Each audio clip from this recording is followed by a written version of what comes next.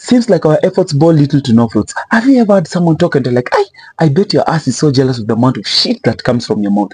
President William Ruto was in Bomet and claimed that they say they want me to join X for dialogue. I was there and no one was there. So, guys, the 120k Kenyans that joined that X, were they ghosts? People didn't want dialogue in the first place. What people were asking from you and your government was so clear like daylight: accountability, integrity, and transparency. Oh, by the way, the Harambees in charge by politicians will be back as the president seeks to introduce a new bill in parliament that will see politicians engage in church Harambees. God does not need dirty money from politicians to build churches.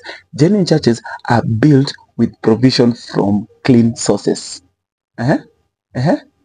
You see, since independence, politicians have spent so much money in church Harambees. Imagine if this money was put in education. We need new schools with the adequate teachers and facilities, hospitals with good equipment and good personnel. We need modern markets and proper infrastructure like roads and railway line, industries and factories to reduce the rate of unemployment among youths in our country.